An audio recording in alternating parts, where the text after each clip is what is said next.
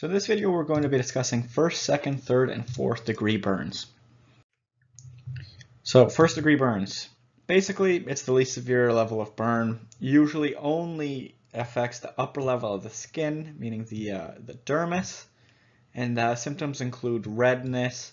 Often it's painful to the touch between 2 and 3 days, and it can often be followed by a peeling of the skin. Secondary degree burns, also known as partial thickness burns, which is an important term to remember, this is a moderate level of burn. It usually contains the epidermis and part of the dermis. You can see here kind of what that is. So it's including this part of the skin usually.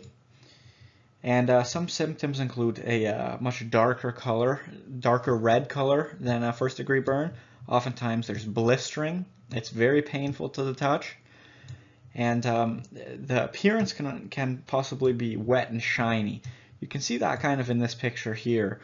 How it's got a much different appearance than a first degree burn, and it almost appears as if the skin is broken at the top. There's actual damage, and that coincides with the blistering that's seen in a second degree burn.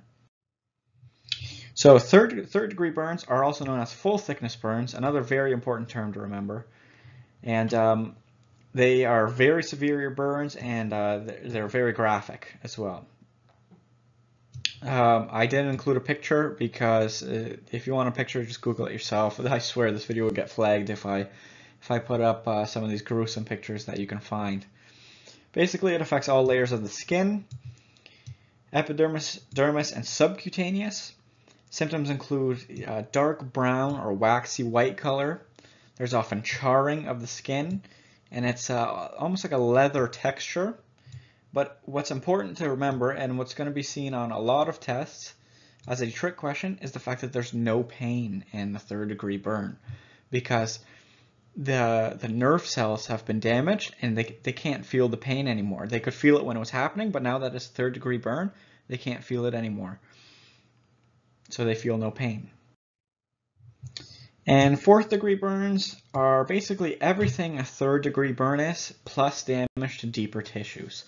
So if you get a burn that's bad enough, it burns through your skin, and then it starts affecting them, either, like for example, a muscle, a tendon, a bone, sometimes organs potentially. That's what's characterized as a fourth degree burn.